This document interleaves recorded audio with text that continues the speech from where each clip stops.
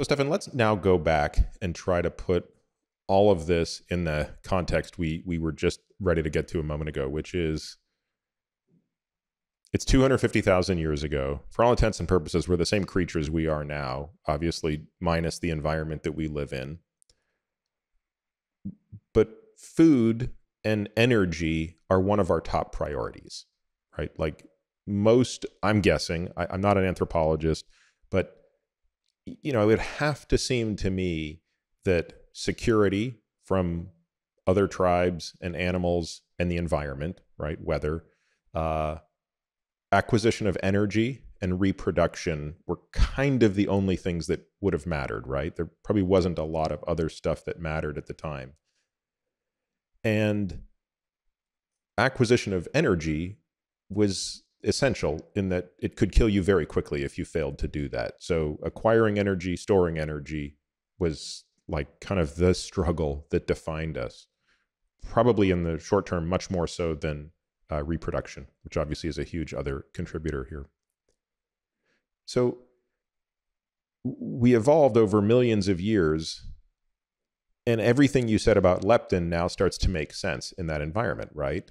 Leptin is a signal that says there's not enough energy, and that's what should really trigger the response. So in that sense, it's not surprising that leptin isn't doing the opposite. It's not surprising that high leptin doesn't make you want to stop eating. It's, who cares? Nature wouldn't have cared about that, but it certainly would care if leptin gets too low. That should be a screaming signal to go and eat. Resist that sign. What do we know about the genetics, the efficiency with which we store energy? I mean, we haven't really talked about that, but this ability that we have to get fat is kind of a remarkable thing, right? I mean, we don't really store carbohydrates. We can't really store protein, and we don't want to be breaking down muscle to get amino acids. So we do really have to rely on this ability to store fatty acids and excess carbohydrates as fatty acids in a relatively inert structure of white adipose tissue, yeah? Yeah, absolutely. I think Herman Ponzer would be a great person to talk to about this. Yes, I definitely look. His book is on my list to read, and I definitely plan to have him on to get into this. Yeah, he has some good thoughts. John Speakman has some good thoughts on this as well. Another person I should probably have on the podcast. Yeah, so I think there are good reasons to have a certain amount of body fat, and I think some of them, the basic idea is pretty obvious. You want to have a way to cover your energy needs between eating opportunities. And, we have other energy reserves. We have glycogen, but they're just far more limited. The thing that's awesome about fat is, first of all, it's a very concentrated source of energy, right? Like dietary fat is 9 calories per gram, carbohydrate is 4, protein is 4. Yeah, it's anhydrous. There's no water. It's exactly like literally just pure energy. That was the second thing I was going to say, is that it's hydrophobic. And so you can store it without having to hydrate it like you do with glycogen. Glycogen, the weight of glycogen, I think, is mostly water. 3 or 4 to 1 water. Okay, there we go.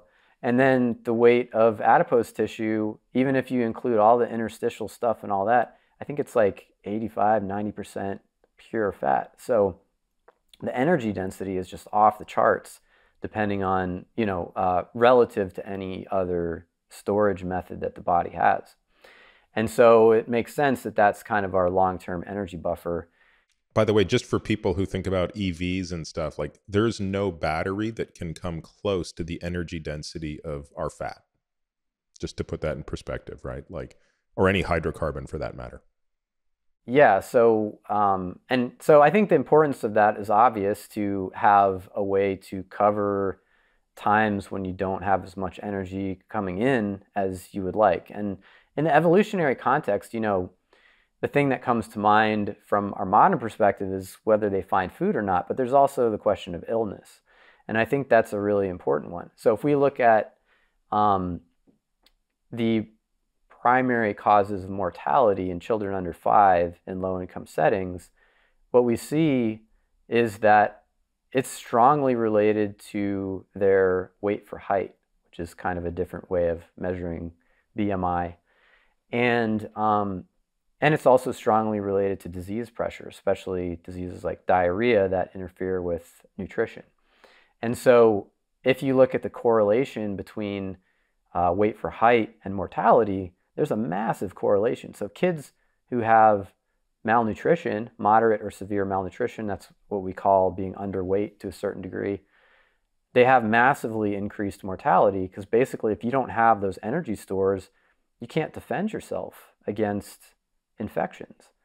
And so it's not just about energy. You know, there are other nutrients that are important, vitamin A and some other things, but energy is huge. And so there's this, because it's such a huge source of mortality, especially in kids, there's this massive selective pressure to maintain a certain amount of energy storage in the body. So that would be, you know, just an example of a selective pressure that would select for a certain amount of body fat. And it is interesting in this regard that humans have a lot more fat than our closest primate relatives. So chimps are like mid-single digits fat, and they don't develop obesity. They cannot physiologically develop human-like obesity, is my understanding. So we're kind of special physiologically in our capacity for fat storage.